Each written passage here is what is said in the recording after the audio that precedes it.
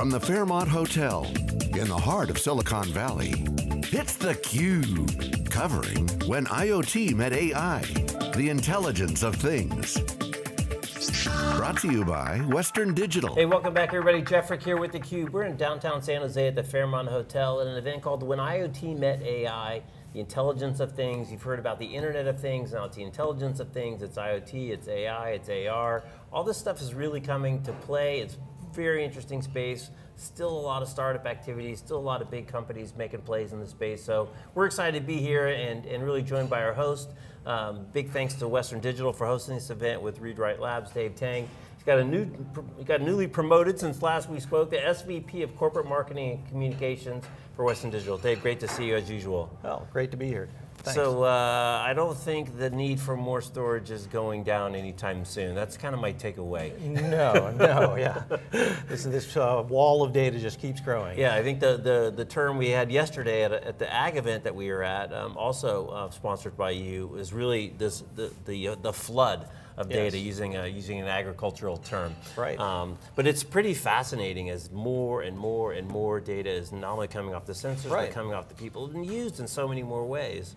That's right, yeah, we see it as a virtuous cycle, right? You create more data, you find more uses for that data to harness the power and unleash the promise of that data, and then you create even more data. So we're in that virtuous cycle of creating more and finding more uses of it. Right. And yeah, one of the things that we find interesting that's related to this event with IoT and AI is this notion that data is falling into two general categories, right? There's big data and there's fast data, right? So big data, I think everyone is quite familiar with by this time. These large aggregated lakes of data that you can extract information out of, look for insights and connections between data, predict the future and create more prescriptive recommendations, right? Right.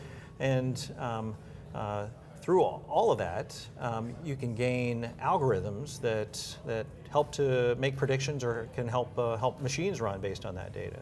So we've gone through this phase where we focused a lot on how we harness big data, but now we're taking these algorithms that we've gleaned from that, and we're able to put them in real-time applications. Right. And that's sort of been the birth of fast data. It's been really intriguing. Streaming data, right? We cover Spark Summit, we cover Flink, a new kind of open source project that came out of Berlin. That's kind of, some people would say, the next generation of Spark. And the other thing, good for you guys, is it used to be, not only was it old data, but it was a sampling of old data. Right. Now on this new data and the data stream, it's all of the data. Right. So, and I would actually challenge, I wonder if that separation as you described will stay, because I got to tell you, the last little drive I bought just last week was an SSD drive, 1 terabyte. I needed some storage and I had a choice between spinning disk and not, and I went with the flash. I mean, because what's fascinating to me is the second order benefits that we keep hearing time and time and time again once people become a data-driven enterprise are way more than just kind of that top level thing that they thought. Exactly, yeah, and that's sort of that virtuous cycle. You get a taste and you learn how to use it, and then you want more. Right. So yeah, and that's the great thing about the breadth of technologies and products that Western Digital has, is that from the solid state products, the higher performance flash products that we have, to the higher capacity helium-filled drive technologies, as well as devices going on up into systems. We cover this whole spectrum of fast data and big data. I'll give you an example. So, credit card fraud detection is an interesting area, right? Billions of dollars potentially being lost there. Well, to learn how to predict when transactions are fraudulent, you have to study massive amounts of data, right? Billions of transactions, and so that's the big data side of it. And then as soon as you do that, you can take those algorithms and run them in real time. So as transactions come in for authorization, those algorithms can determine before they're approved, that one's fraudulent and that one's not. Save a lot of time and processing for fraud claims. So that's a great example of once you learn something from big data, you apply it to the real-time realm, and it's quite valuable, right? And then that spawns you to collect even more data because you want to find new applications and new uses. And then two, kind of this wave of computing back and forth from the shared services computer, then the desktop computer. Now it's back to the cloud, and then now with the edge. IoT, right? It's all about the edge, and at the end of the day, it's going to be application specific. What needs to be processed locally? What needs to be processed back at the computer? And then all the different platforms. We were again at a navigation for autonomous vehicle show. Who knew there was such a thing that small? Right. And even the attributes of the storage required in the ecosystem of a car, right, and the environmental conditions. That was the word I'm looking for. Completely different, new opportunity, kind of new class of hardware required to operate in that environment. And again, that still combines cloud and edge, sensors and maps. So just yeah, absolutely. I don't think the demand's going down, Dave. I think you're in a good spot. You're right. You're absolutely right. And even though we try to simplify it into fast data and big data and core and edge, what we're finding is that applications are increasingly specialized and have specialized needs in terms of the type of data. Is it large amounts of data? Is it streaming? What are the performance characteristics? And how is it being transformed? What's the compute aspect of it?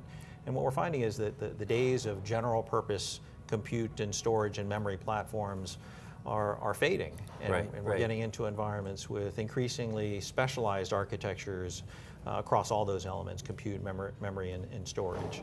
So that's what's really exciting to be in our spot in the industry, is that we're looking at creating the future by developing new technologies that continue to fuel that growth even further and fuel the uses of data even further. And fascinating, just the ongoing cadence of Moore's Law, which I know it's not, you're not making microprocessors, but I think it's so powerful. Moore's Law really is a philosophy as opposed to an architectural spec, right? Just this relentless pace of innovation, and you guys just continue to push the envelope. So what are your kind of priorities? I can't believe we're halfway through 2017 already, but for kind of the balance of the year, kind of what are some of your top of mind things? I know it's exciting times. You're going through the merger. You know, the company is in a great space. What are your kind of top priorities for the next several months?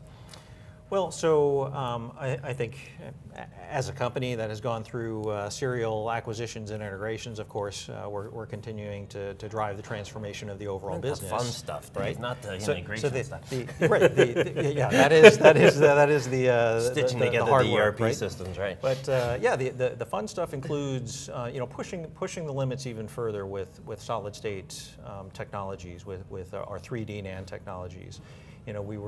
We're leading the industry in 64-layer 3D NAND, and just yesterday we announced 96-layer 3D NAND. So pushing those limits even further, so that we can provide higher capacities in smaller footprints and lower power in mobile devices and out on the edge to drive all these exciting opportunities in IoT and AI. It's crazy. So it is. It's crazy. It's terabyte SD cards, terabyte micro SD cards. I mean, the amount of power that you guys pack in these smaller and smaller packages it's magical. I mean, it's absolutely magic. Right. Yeah, and the same goes on the other end of the spectrum, right? With high capacity devices, our helium-filled drives are getting higher and higher in capacity, 10, 12, 14 terabyte high capacity devices for that big data core that all the data has to end up at some point. So we're trying to keep a balance of pushing the limits on both ends. All right. Well, Dave, thanks for taking a few minutes out of your busy day, and congratulations on all your success.